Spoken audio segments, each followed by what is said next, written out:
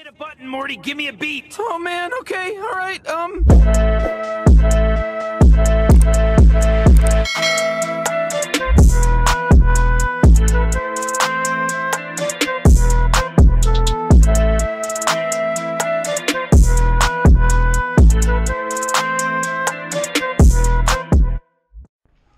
Alright y'all, so in this video I picked up this little cargo pod for 30 bucks, a little birthday gift to myself.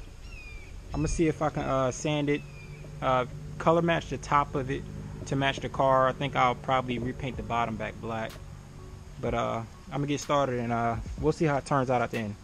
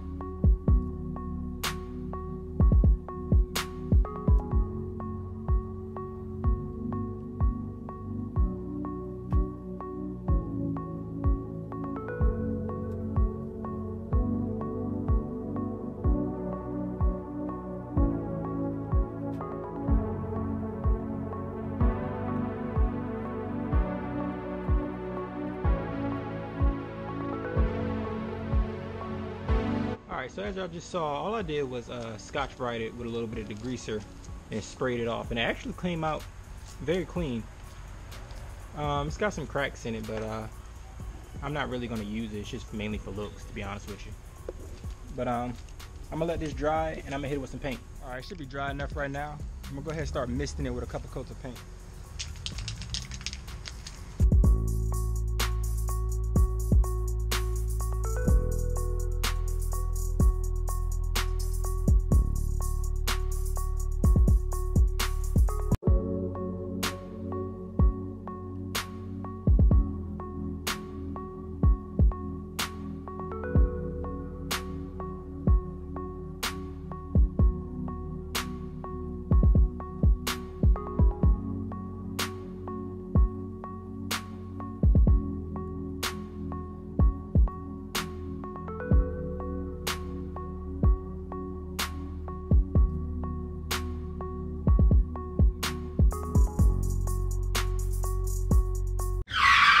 So change of plans. I don't think I like this color, so we're gonna try a different color.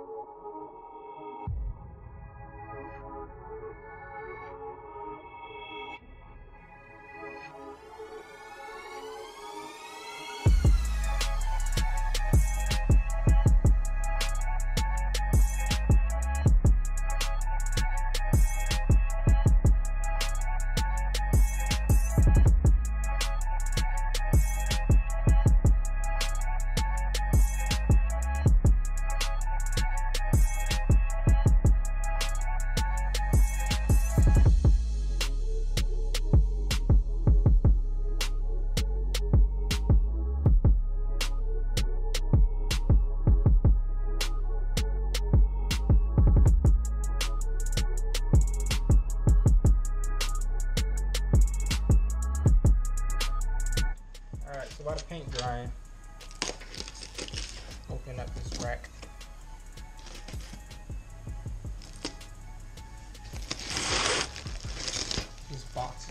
destroyed.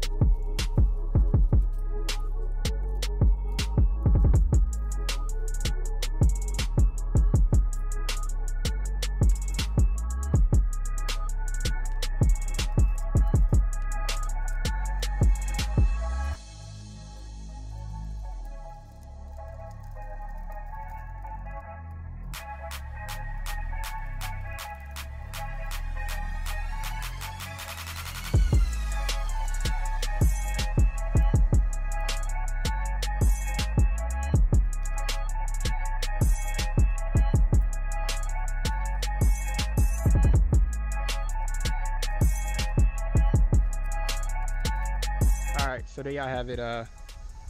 Cheap little pod setup. Like I said, I paid $30 for the pod, $60 for the roof rack bars, and about $10 in paint. So I'm all in $100 in this project.